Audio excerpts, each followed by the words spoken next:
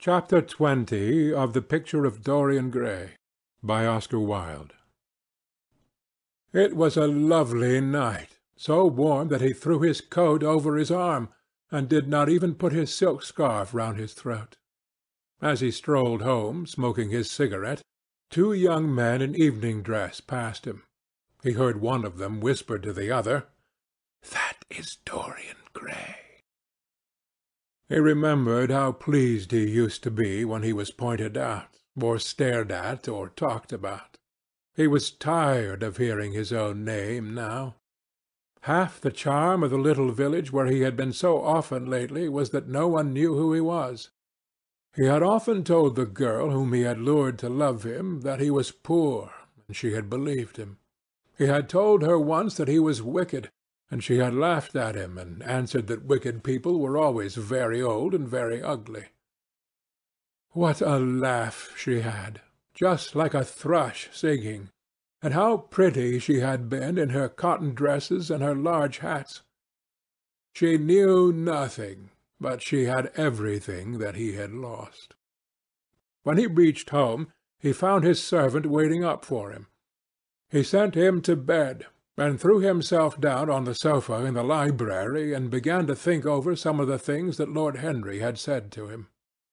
Was it really true that one could never change? He felt a wild longing for the unstained purity of his boyhood, his rose-white boyhood, as Lord Henry had once called it. He knew that he had tarnished himself, filled his mind with corruption, and given horror to his fancy, that he had been an evil influence to others, and had experienced a terrible joy in being so, and that, of the lives that had crossed his own, it had been the fairest and the most full of promise that he had brought to shame. But was it all irretrievable? Was there no hope for him? Ah, in what a monstrous moment of pride and passion he had prayed that the portrait should bear the burden of his days, and he keep the unsullied splendor of eternal youth.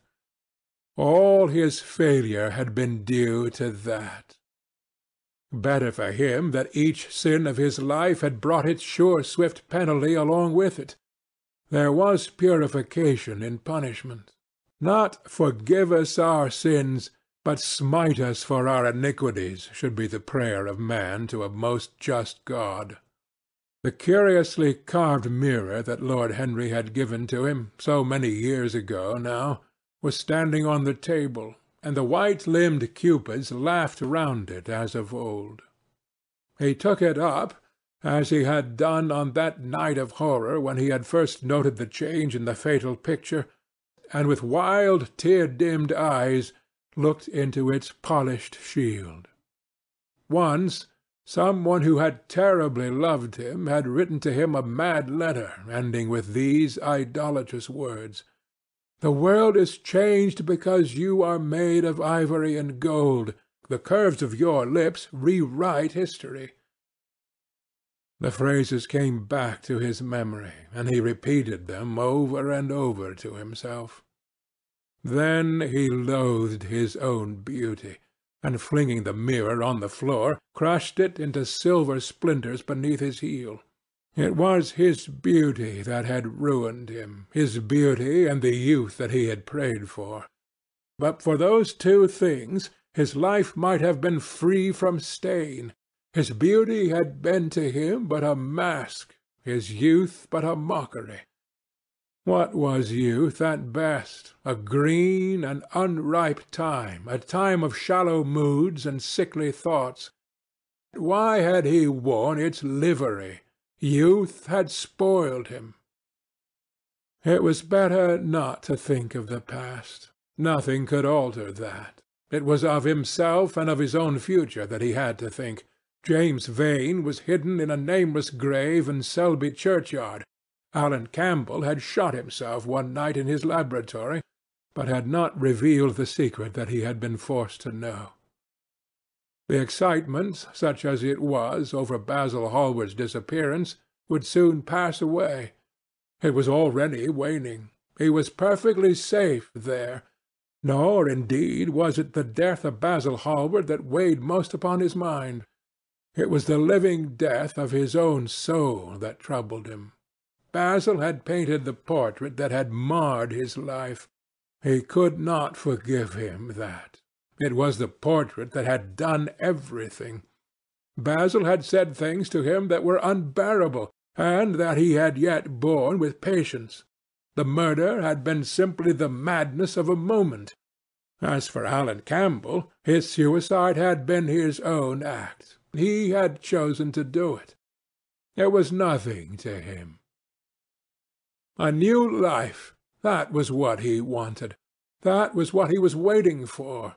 Surely he had begun it already. He had spared one innocent thing, at any rate.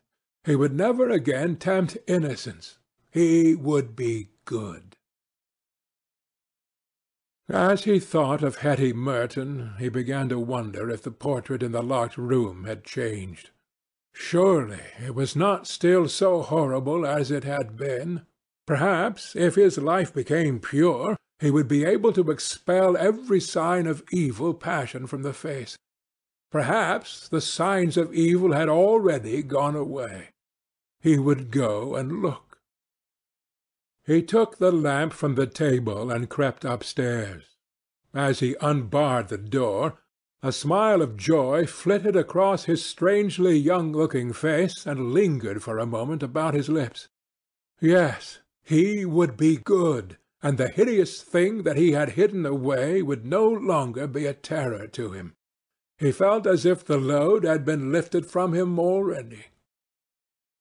He went in quietly, locking the door behind him, as was his custom, and dragged the purple hanging from the portrait. A cry of pain and indignation broke from him. He could see no change, save that in the eyes there was a look of cunning, and in the mouth the curved wrinkle of the hypocrite. The thing was still loathsome, more loathsome, if possible, than before, and the scarlet dew that spotted the hand seemed brighter and more like blood newly spilled. Then he trembled. Had it been merely vanity that had made him do his one good deed, or the desire for a new sensation, as Lord Henry had hinted, with his mocking laugh? Or that passion to act a part that sometimes makes us do things finer than we are ourselves? Or, perhaps, all these? And why was the red stain larger than it had been? It seemed to have crept like a horrible disease over the wrinkled fingers. There was blood on the painted feet, as though the thing had dripped, blood even on the hand that had not held the knife. Confess? Did it mean that he was to confess, to give himself up and be put to death? He laughed. He felt that the idea was monstrous. Besides, even if he did confess, who would believe him? There was no trace of the murdered man anywhere. Everything belonging to him had been destroyed. He himself had burned what had been below stairs. The world would simply say that he was mad. They would shut him up if he persisted in his story. Yet it was his duty to confess, to suffer public shame, and to make public atonement. There was a God who called upon men to tell their sins to earth as well as to heaven. Nothing that he could do would cleanse him till he had told his own sin. His sin? He shrugged his shoulders. The death of Basil Hallward seemed very little to him. He was thinking of Hetty Merton. For it was an unjust mirror, this mirror of his soul that he was looking at. Vanity, curiosity, hypocrisy. Had there been nothing more in his renunciation than that? There had been something more. At least he thought so. But who could tell? No, there had been nothing more. Through vanity he had spared her. In hypocrisy he had worn the mask of goodness. For curiosity's sake he had tried the denial of self. He recognized that now. But this murder, was it to dog him all his life? Was he always to be burdened by his past? Was he really to confess? Never. There was only one bit of evidence left against him. The picture itself. That was evidence. He would destroy it. Why had he kept it so long? Once it had given him pleasure to watch it changing and growing old. Of late he had felt no such pleasure. It had kept him awake at night. When he had been away, he had been filled with terror lest other eyes should look upon it. It had brought melancholy across his passions. Its mere memory had marred many moments of joy. It had been like conscience to him. Yes, it had been conscience. He would destroy it. He looked round and saw the knife that had stabbed Basil Hallward. He had cleaned it many times till there was no stain left upon it. It was bright and glistened. As it had killed the painter, so it would kill the painter's work, and all that meant. It would kill the past, and when that was dead, he would be free. It would kill this monstrous soul-life, and without its hideous warnings he would be at peace. He seized the thing and stabbed the picture with it. There was a cry heard, and a crash. The cry was so horrible in its agony that the frightened servants woke and crept out of their rooms. Two gentlemen, who were passing in the square below, stopped and looked up at the great house. They walked on till they met a policeman and brought him back. The man rang the bell several times, but there was no answer. Except for a light in one of the top windows, the house was all dark. After a time he went away and stood in an adjoining portico and watched. "Whose house is that, constable?" asked the elder of the two gentlemen. "Mr. Dorian Gray's, sir," answered the policeman. They looked at each other as they walked away and sneered. One of them was Sir Henry Ashton's uncle. Inside, in the servants' part of the house, the half-clad domestics were talking in low whispers to each other. Old Mrs. Leaf was crying and wringing her hands. Francis was as pale as death. After about a quarter of an hour, he got the coachman and one of the footmen and crept upstairs. They knocked, but there was no reply. They called out. Everything was still. Finally, after vainly trying to force the door, they got on the roof and dropped down onto the balcony. The windows yielded easily. Their bolts were old. When they entered, they found hanging upon the wall a splendid portrait of their master as they had last seen him, in all the wonder of his exquisite youth and beauty.